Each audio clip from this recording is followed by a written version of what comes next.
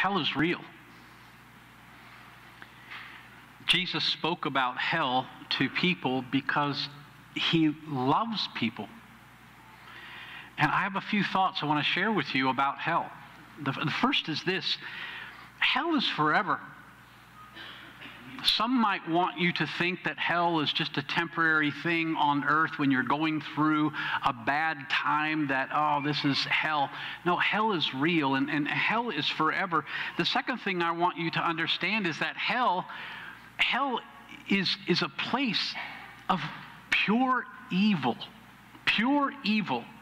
Because hell was actually made by God for the devil and for his evil angels.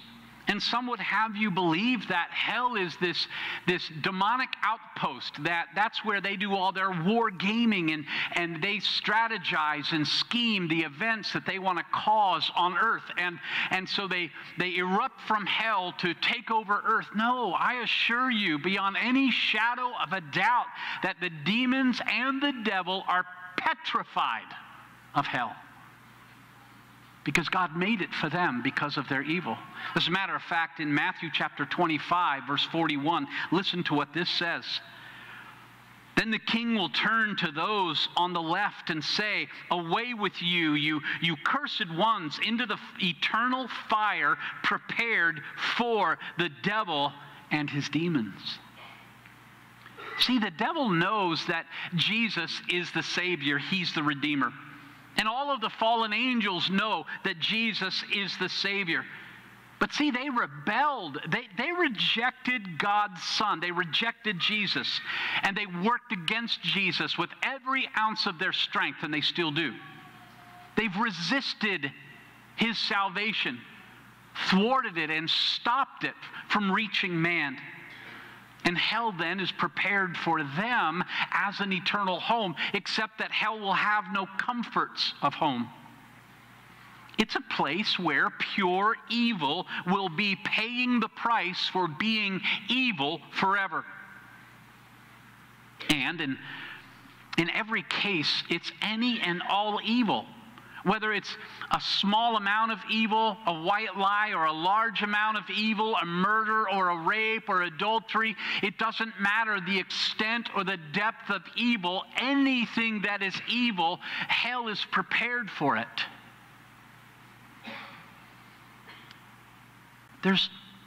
In eternity, there's only one place where hell, or one place that evil will be, and you know where that is. That's hell. And here's the third thought I want you to contemplate just briefly, and that is, no one wants to go to hell, right? No one wants to go to hell. When a person sees hell, they're going to be shocked and afraid.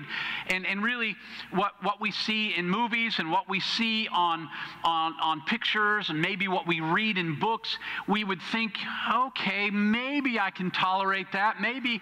But let me tell you, all of the media that you could read or look at, it pales in comparison to the reality and the severity of hell. I believe that when a person stands at the gates of hell, they're going to go, I don't understand. Why wasn't I warned? Why didn't somebody tell me that it was going to be this way?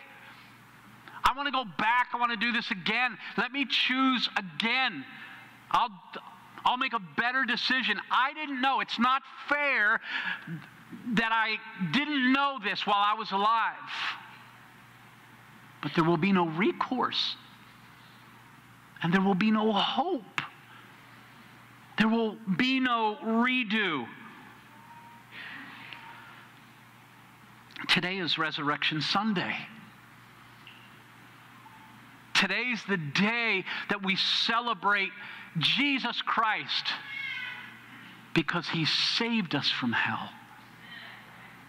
He saved us from that. He rescued us through His blood and through His broken body. He made a way for us. You know why? Evil has touched every one of us. Every one of us. He took your evil and He died on earth. He was murdered by the same people that He came to save. He went to hell for you. being the Son of God, he beat up hell. He beat up the devil. He beat up death. He beats up demons all day long. And he did it for you. And he did it for me. And that's what we celebrate this day. It's about celebrating what Jesus has done for all mankind. And listen to 2 Corinthians chapter 5, verse number 21. For God made Christ, who never sinned, to be the offering for our sin, so that we could be made right with God through Christ. So maybe that leaves you with a question, and that is, why does the devil have to go to hell and we don't? Well, the answer really is simple. The devil rejects the gift that God gives. He rejects it. God gave us his son Jesus. His body was broken and his blood was shed. He covered all of our evil with his blood. He covers all of our evil with his broken body. He became the suitable sacrifice for all of us. See, the devil rejects that. He knows it's true, but he rejects it and fights against it. Can you believe that? Can you believe that truth? Well, maybe the better question is this. Will you believe that? That's the real question. Will you believe that? Let me pray for you. Would you bow your heads for just a moment? Father, we do see that there is evil in this world. And we do see that Lord, we are evil. In our flesh, God, I freely confess that I have done evil and I have the propensity to do it again. I am a sinner. And therefore, Lord, one sin, having been touched by evil, I have no recourse. I have no way out. What is reserved for me is what you made for the devil and the demons. I enter into the same lot as they do, but God, if not for Jesus, who went to the cross and died for my sin, Lord, that would be the place I would go. But we celebrate today the work of Jesus as he went to the cross. The perfect lamb died on that cross, was buried, and he rose again. And in that offers a way for anyone who would accept that free gift.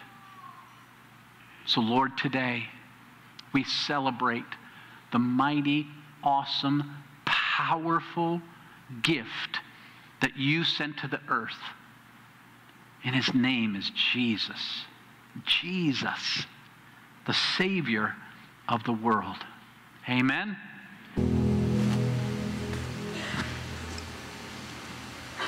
Hell is real. Therefore, you know where this is going. Heaven is real. And that's where we're going. If you're redeemed, if you're bought with the blood of Jesus Christ, then you're going to heaven. And what we celebrate today is what Jesus did. He came back to life. And in so doing, he enables us to escape hell through his love and through his grace. We escape hell and we have heaven for eternity. There's a passage in the book of Romans, chapter 5, verses 1 and 2, and it tells this story. It tells this experience that we have in being redeemed in Jesus. And these two verses, each of the verses has two segments, two little parts to it. So there's 4 parts. I want to read to you these 2 verses, and then I want to stop at the last part and walk backwards with you, because it explains it so well. Why we're here today and what we're celebrating, it just makes my heart so happy. I don't know if you're celebrating today what Jesus has done, but he's given you the opportunity to never see hell, to never know hell, but to know paradise forever with him. Listen to these verses. Paul's writing to the Roman Christians, and he says this: "Therefore, since we have been made right in God's sight by faith, we have peace with God because of what Jesus Christ our Lord has done for us. Because of our faith, Christ has brought us into this place of undeserved privilege." Say that with me. Undeserved privilege, where we now stand.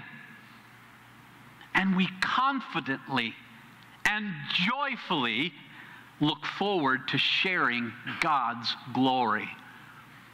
Wow.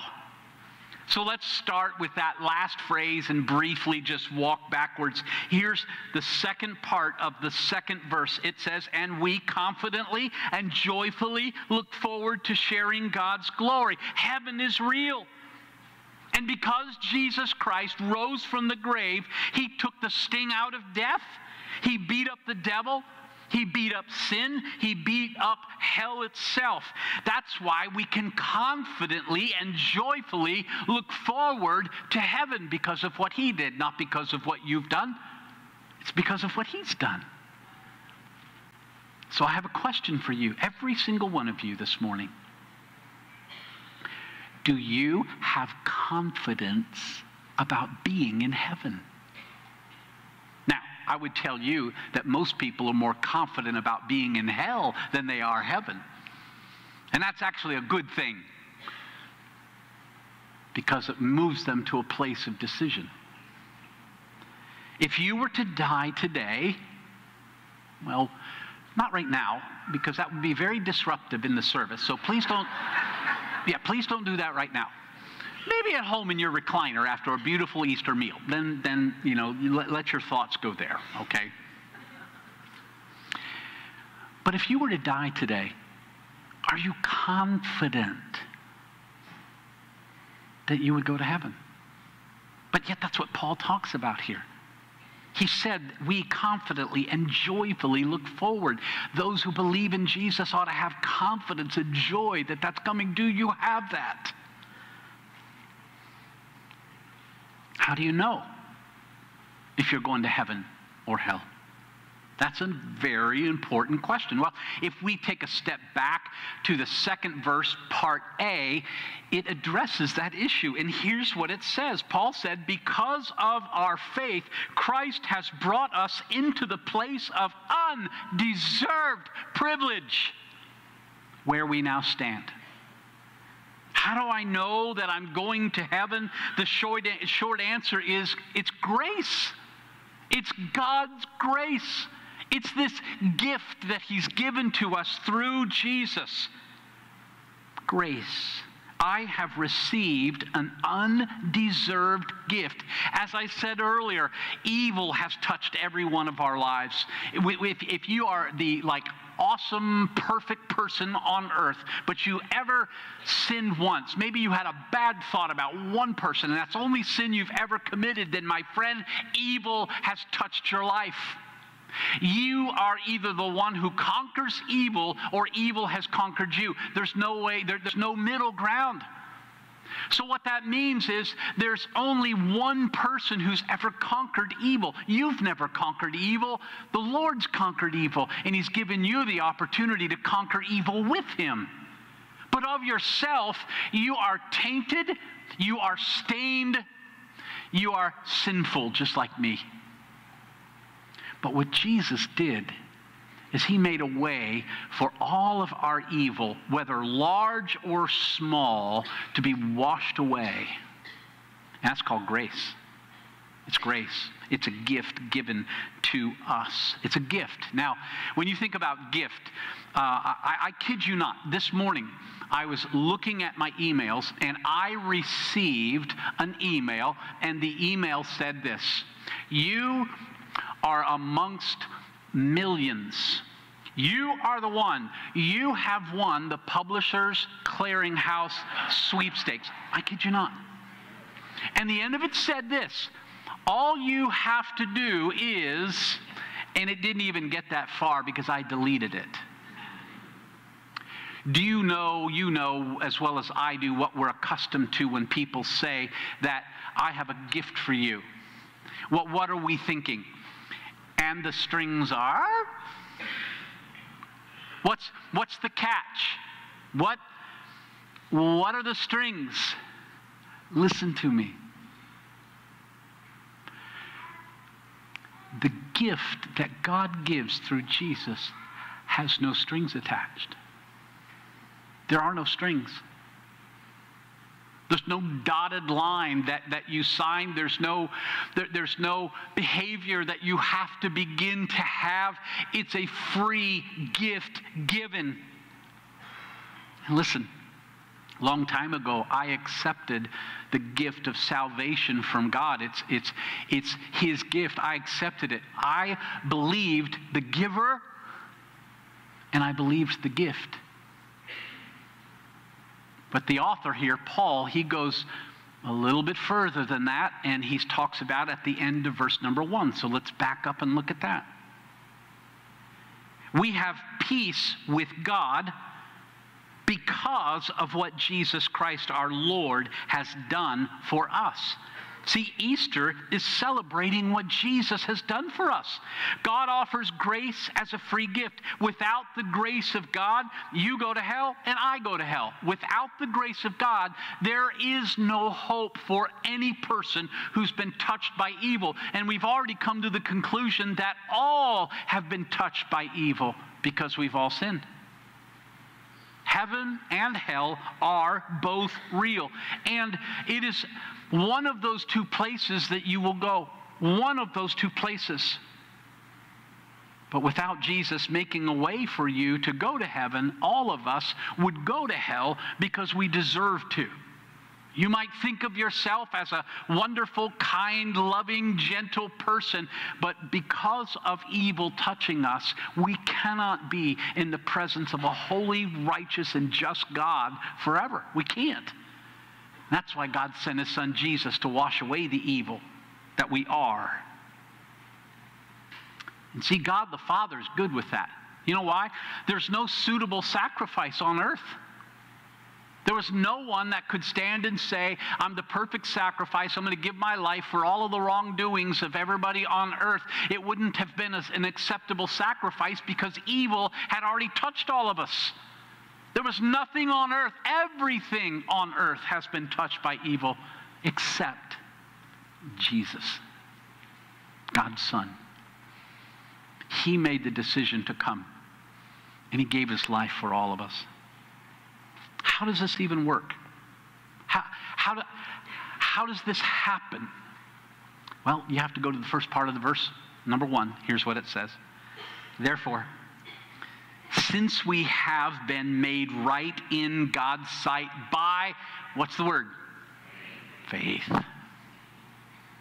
See, faith is believing that what I'm telling you is true. I believe that I need God's grace because I'm a sinful person. So is there anybody in here, please don't raise your hand, is there anybody in here who would say, Pastor, I am sinless. I've made every right decision. Now, everybody around me thinks they're wrong decisions, but I've made all right decisions my entire life.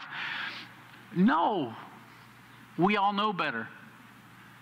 We can all look at decisions that we've made in our lives where the end result was sorrow because it was sinful. And that right there alone denies us entrance into heaven. But thanks be to God, who's given to us a Redeemer, and his name is Jesus. He's made a way for every single person who would simply receive the gift. That's the faith.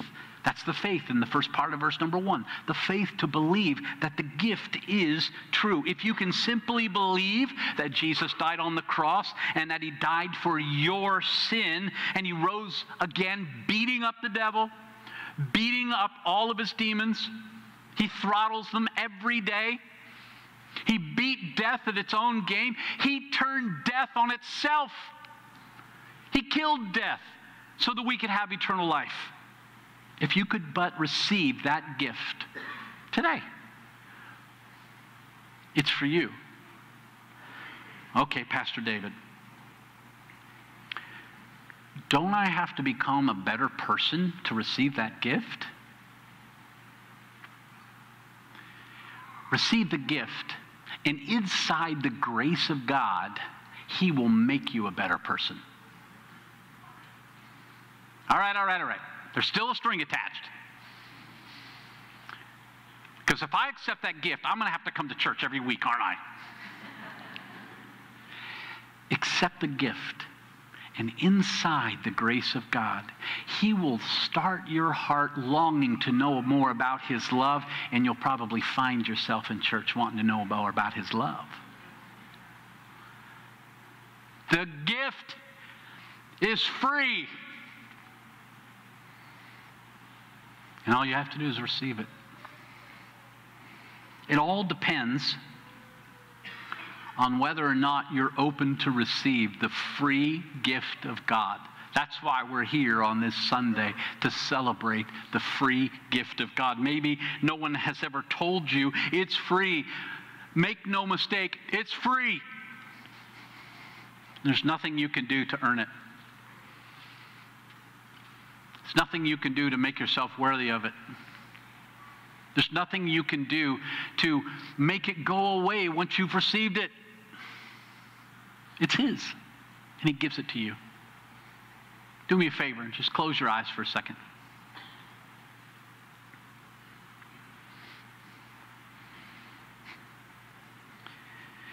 Maybe you've never heard anyone put it simply this way.